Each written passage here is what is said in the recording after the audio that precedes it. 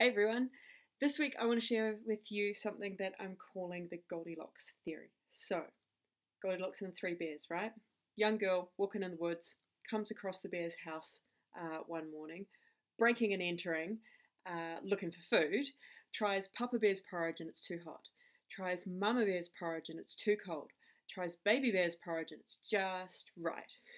Goldilocks concept is this idea that customers have a particular need or set of wants that we are trying to meet, and what we want to do is not too much, not enough, but just right. We want to find that sweet spot, and that if and when we do find that sweet spot, not only is it the best thing for our customers because it's delivering exactly what's important to them, but it's also the right thing for our business because we're not over delivering, we're not doing too much, we're not under delivering and then generating complaints and support requests. We're delivering exactly what the customers want, what meets their needs, and that's the sweet spot for them and for us as a business. So, Vanguard method, I believe, called this the concept of nominal value, and they draw beautiful parabolas with a little arrow in the middle. So you want to find that spot right at the point that's in the middle of not too much and not too little. Malcolm Gladwell also has a great TED Talk that he does, which I believe is called Happiness and Spaghetti Sauce or something to that effect. And I put that out there on the homework list for leaders because it's a really great look at this idea of what is that value proposition for customers, how do we find it, and then in Malcolm's talk he talks about actually starting to cluster customers together so that you get outside of this myth of personalization and doing something for everybody individually and actually start to cluster customer needs together and be able to deliver to that in a manageable way. So that's the concept, Goldilocks concept. Not too much, not too little, just right.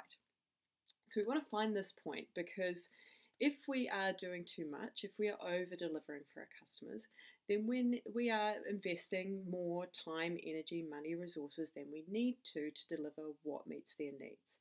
And so we are in a situation where not only are we doing what it is that they asked of us and doing it really, really well, but we're actually doing a whole bunch more. And I came across one company that was actually handing out movie passes, like free movie tickets to customers, in addition to them buying a service as a way to try and incentivize them to give them good reviews, right? So that's a classic example of this sort of over-servicing.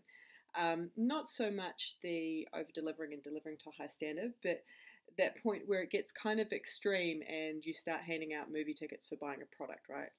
It's getting quite disconnected from the thing that we're trying to do.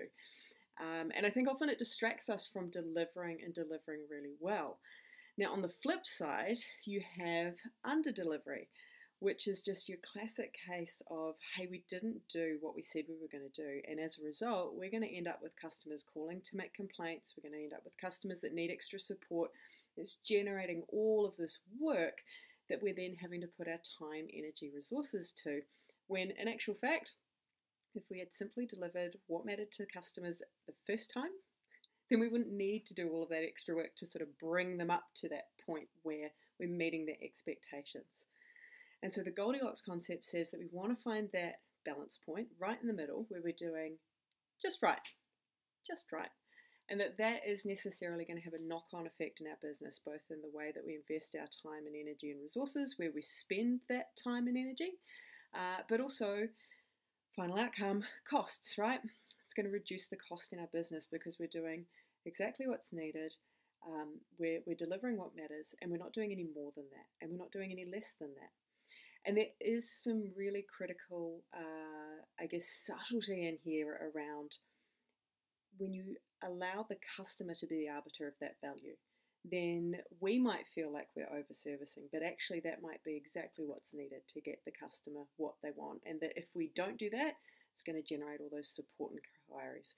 So there's some subtlety and some nuance in this, right? And equally, not all customers are going to want the same thing. So we have different types of customers coming into our organization. We have our Papa Bears who want really, really hot porridge. We have our Mama Bears that want cold porridge. And then we have Baby Bears and Goldilockses in the middle that want it just right. And so just right for one might not be just right for another.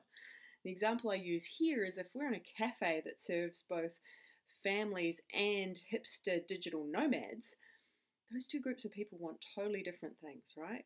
That just right point for the family is, hey, I've got my order in, it's quick and easy, the kids have got something to do, and their food arrives before mine, and I need my coffee, but if my food comes later, that's okay, but like just keep the kids quiet. That digital nomad is going to be sitting there going, is the Wi-Fi fast? Can I get coffee on tap? Do you have artisan teas, potentially ceremonial cacao with adaptogen coffee creamers on top too, please? So different types of value, right? So the Goldilocks concept applies to an individual customer group around, are we delivering what matters to that individual customer? For our families, are we getting their food out to them quickly and making sure that their kids have their food first so the kids stay quiet and don't scream too much? And the digital nomads have got their Wi-Fi and their super awesome, like super strength black coffee going as well. So we need to deliver to each of those individual value propositions.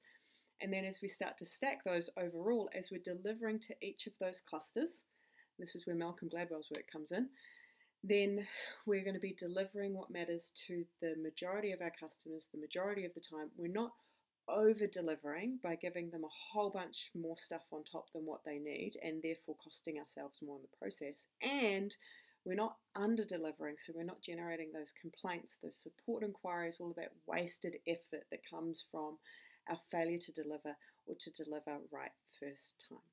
So that's it, Goldilocks concept. Not too much, not too little, just right. And that's going to be right for our customers and right for our business. So I hope you've had a bit of fun with that one. Drop me a comment below. Let me know. I'd love to hear the scenarios that you have witnessed in your organization where maybe you've completely over-delivered or completely under-delivered, and some of the stories that come with being at either sides of those spectrum, or potentially that point that you found that was just right, and maybe it felt like you wanted to go and do a whole bunch more stuff, but actually it was enough. So let me know your stories. I would love to hear them. Hit me up with a comment below or email me. As always, I am here for you, ready to help. I do read all the emails that come through to my inbox, so always happy to receive some feedback from you on that one. And yeah, I hope wherever you are in the world today, you are having an awesome, awesome day, and I will see you again next week.